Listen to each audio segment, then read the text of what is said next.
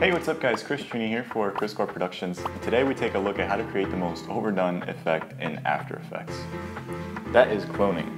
That's right. But we're not just taking a look at how to split a screen in two, which is essentially how this is done. But we're also exploring a few techniques to further sell this effect, such as syncing up your dialogue with yourself to the point that you can even finish each other's sentences, or even creating some interaction with yourself, such as this. High five. So let's jump into the technical part and let's take a look at how to easily do this inside of After Effects as well as in Premiere.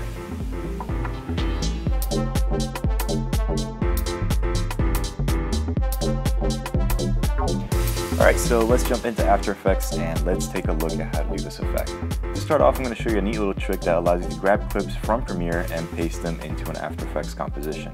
Now I have the intro of this video already edited in Premiere, and what I can do is copy the first clip by hitting Command C or Control C for PC and paste it directly into an After Effects composition. So let's do that. Create a new composition once you're in After Effects and make sure that all the settings match with your clip. Then hit Command V to paste and you will see that we have imported a clip from Premiere into After Effects. The nice thing about Adobe is that you can do something similar in Premiere with dynamic linking. Essentially, with dynamic linking, you are replacing the clip in your sequence with an After Effects composition rather than making a copy of it. If you'd like to know more about this, I've made a tutorial that you can find in the description. Like I said in the beginning, in most cases, this effect is achieved by splitting a scene in two. So we can do that by selecting the pen tool and masking the left part of our top video, which is the clip with me sitting on the left. So now we have two me's, but also two mugs, and we don't really want that. We can adjust the mask in order to hide the second mug. Now make sure to feather the mask out so that that sharp line that splits the screen isn't noticeable. In this case, it's not too bad since the lighting is controlled, but in some cases, the lighting between the two clips won't match. Now this can happen when you're using the sun as the main light source, and since time passes between the two takes, the lighting can be slightly off. When this happens, you can obviously color correct the two shots to get them close enough to match, but a good way to hide the split is to create a mask that sort of follows the geometry in your scene, instead of just making a rectangular mask. As far as the passing of the cup part, that is also very simple. You need to film the part of the person that passes the cup first, and then it's important to not move the cup. Then once your other you grabs it, animate the mask to reveal the cup in the other clip, and then pick up the cup from where it was left. It's a very simple trick, but when you add small details to a scene like this, it can further sell the idea that the two of you are at the same place at the same time. The only downside to this is that if you mess up right after picking up the cup, you not only need to redo that clip, but also the clip of the other you previously filmed that passed the cup to you, because once you pick up the cup, it's no longer in the same place and it won't match with the other clip if you were to make a second take. This, along with memorizing a series of dialogue lines in one single take, can make for some pretty interesting bloopers.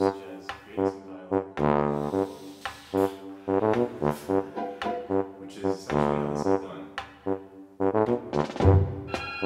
is done. Finally, let's take a look at how to do the high five part of the effect. When filming it, I try to take a point of reference on where the other hand would be. For example, I was using the object in the center of the table as a point of reference of where my hand should stop, and I tried doing the same thing for the other side, but it didn't really work out perfectly. Even the timing was off. But no worries, because we have After Effects to fix all of our problems. All of them. So to fix the timing problem, we can right-click on the clip and enable time remapping. Then we can create a keyframe and move a bit forward in time to where the hands are supposed to meet. Then you can scroll over this timecode number until the other hand is next to your right guy's hand. Now the problem here isn't just with timing. The hands don't really meet. There's a bit of a gap between them. This isn't really too noticeable, and if you add a sound effect, it can even fix the whole problem. But this is a very good trick to know. So we're going to start by duplicating the layer, and it doesn't really matter what order you decide to do this in, but we'll start with the left hand. And on the duplicate layer, I'm going to create a mask around the hand. At this point, you can delete the other mask that we had on this layer to split the screen. Then you can align the hand and move it closer to the other one. Then you need to create a mask for the layer beneath it and set it to subtract. And now this will get rid of the other left hand that we're seeing. Feather both masks and then align them so that they match. Then we need to do the same thing with the other hand of the me on the right side. So create a duplicate layer, mask the hand, make a mask for the layer beneath it, and set it to subtract to get rid of the duplicate right side hand. But now we see a black hole, and that is because we need to create a clean plate underneath this clip. Now you can just duplicate the bottom layer once again and shift it in time so that the hand disappears from the hole we cut. It's getting pretty tedious, I know, but we're almost done. The last thing you need to do is make these adjustments that we just created only last one frame. I know what you're thinking, all this work for one frame, but I promise you it's worth it. Once you've made all the duplicate layers one frame long, you need to also animate the mask pass of the two clips to only appear for that one frame. So what I do to make them disappear is I create a keyframe in their current position, then I move one frame back and move the masks out of the composition, and then move 2 frames forward and move them again out of the composition. Now once you do that, you've successfully forced hands together, which is sometimes easier to do in After Effects than in real life, but I'm not going to get political here. Now like I said in the Demon Eyes tutorial, the main goal of these videos is to learn techniques that can be used for several effects and not just the one showed here.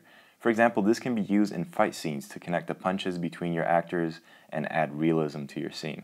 So now let's take a look at how to do this in Premiere so that we can explore different ways of doing this. So to create a clone effect in Premiere is extremely easy.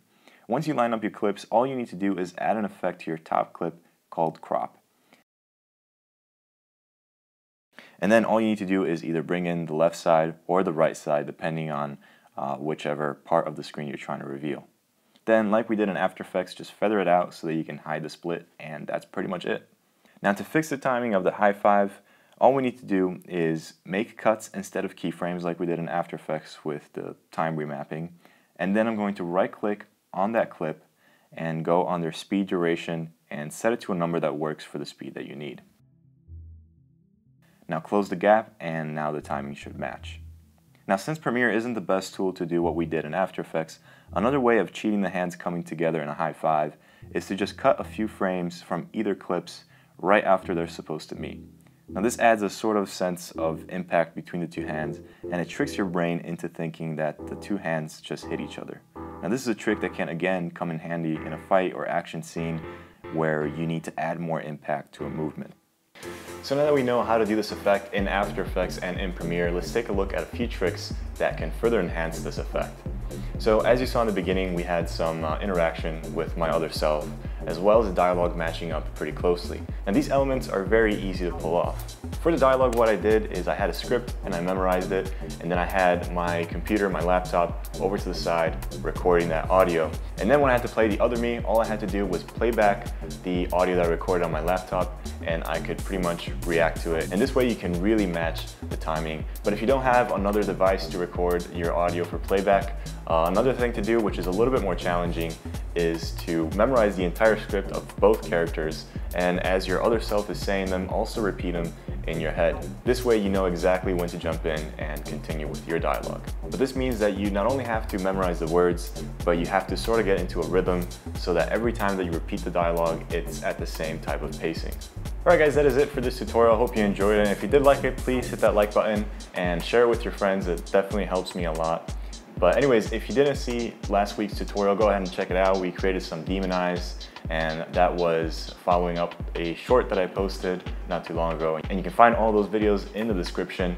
And if you haven't seen it yet, I also made a short video / teaser for this tutorial, which involves a duel between a reflection in the mirror and myself. So go ahead and check that out. Anyways, my name is Truini for Kriscoart Productions. I'll see you next time.